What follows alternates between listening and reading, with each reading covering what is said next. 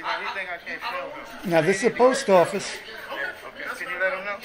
Yeah, let him know. So, because he causing disturbance and he going to have these people screaming out, okay? I mean, so, okay, we good with that.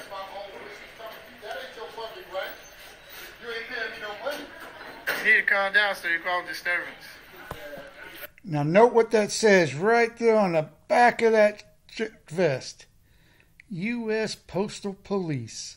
Now, that U.S. Postal Police has already said that it's that guy's right, Stanley's right, to record in there. And he's telling this guy right here that it's his right to record in there. Now, you have all these trolls saying it's not a right. But you have, there it is, the U.S. Postal Police telling these people it is. Confirming that it is a right to record in the post office. Postal Police right there. This is the largest post office in Detroit, so I'm just checking it out, see how they treat the public.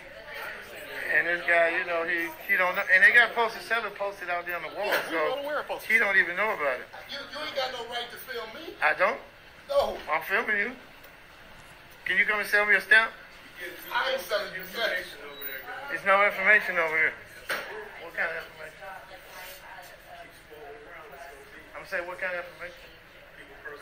Well, I'm like I said, I can document my transaction here, right? Postal Police. Postal Police. I want to get a stamp, and I can. They're not trespassing. They're not throwing him out. There they are. They're two Postal Police, not trespassing, not throwing him out, because they know it's a right to record in there. Well, like I said, any pertinent information they shouldn't have sitting out. That's not true. It is true. That's not true. They should turn it over. It's not like. I'm not gonna argue. Well, like I say, if I go to the county.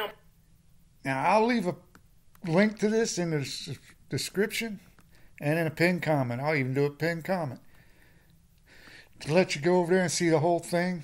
But those are U.S. Post Office Police.